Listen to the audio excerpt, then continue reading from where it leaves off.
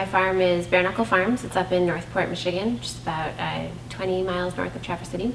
And I started it 2 years ago, spring of 2009, and it's a really small vegetable farm, and we have a herd of chickens, ducks, and geese, and hogs, and this year we're adding goats as well. So we have 3 markets up in that area that we primarily sell to, and then whenever I'm coming down to Chicago, I'll bring a carload of stuff for people. This week some people are buying pea shoots and some greens, some kale and salad greens, as well as rams. So does your car smell like rams now? It does, it always does. It's like, you know, the whole story about how that's how Chicago got its name, because of the like garlicky oniony smell. That's just how I smell now in the spring. Always. Always. It's not like green tea or black tea, which go through a drying and roasting process that oxidizes it.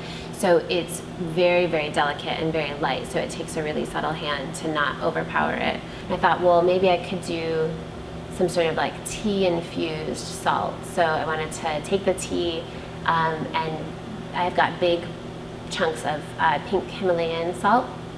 So I boiled that in the tea to try to get the tea and then precipitate the salt back out. A little bit of water, just enough to kind of dissolve the salt. And then I just chucked some of the tea leaves straight in with it to get it, so it's basically, it's gonna make the tea while it boils, and then the salt will all dissolve, and then it'll start to reduce down. I've never heard of kind of infusing salt with other flavors. Have you done that before? No, yeah, I just kind of wanted to see if it would work. These are the pea shoots. We started about 2.5 weeks ago. And then the radishes are from my farm. These are chariot radishes. They're little red guys that are nice in the spring. And it's been a cold spring up where we are, so we don't have any asparagus yet. So this is actually from Mick Klug. I like to use the like fatter asparagus for slicing raw. But I like the thicker one because then you get kind of the nice, fatter, bigger slices. And asparagus is another one of those things that I wish more people ate raw. It's like scallops. They're so good raw, and they often get passed over.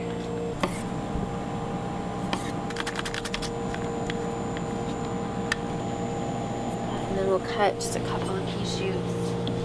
These are still a little bit tight. They're a little bit young.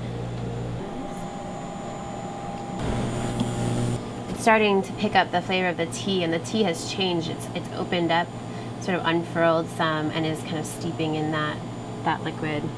So this is the hiramasa. And tell us again what that is. Hiramasa, it's a yellowfin. I've had it mostly in sushi places.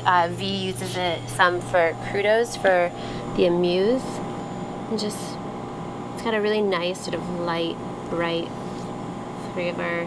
So here's the sea salt as it kind of just dries out on the pan, and then you can just take it and kind of scrape that salt off, and that's pretty much what I made last night. So using this instead of a finishing salt over top of the fish, so that people will get some of that salty flavor and the tea flavor as they eat. I asked like 10 or 15 people, what do you think of when you think of tea? And top lists were lemon and honey. This is Marianne's sort of famous salad vinaigrette. It's lemon, a little bit of honey in the base, and then olive oil. And then over the top of all of it is an idea that, speaking of stealing ideas, that I stole straight from Graham Elliott. I made a granita out of tea, so it's mostly tea, but the sugar and the salt will help just keep it kind of from just forming ice cubes. It's funny, you know, you keep fish on ice all the time, but so rarely do we actually combine fish and ice in a dish. So there you go.